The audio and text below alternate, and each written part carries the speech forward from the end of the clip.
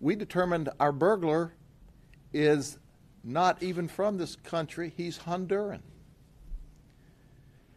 What we discovered was the suspect flew in to this country in February and began to rent cars and commit burglaries all throughout the state of Florida.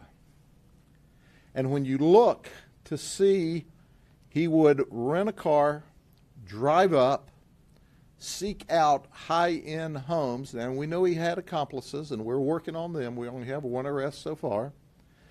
He'd seek out high-end homes, do a burglary, and turn around and go back to Miami.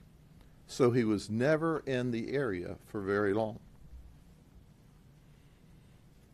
He did this on at least 14 different burglaries in 10 different counties.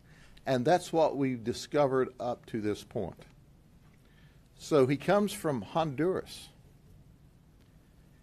rents cars, does burglaries, and goes back to Miami. But he made a fatal mistake.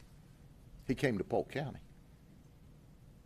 And when he came to Polk County and committed those burglaries and stole the ashes of anyone, but especially a police officer, that was way over the edge.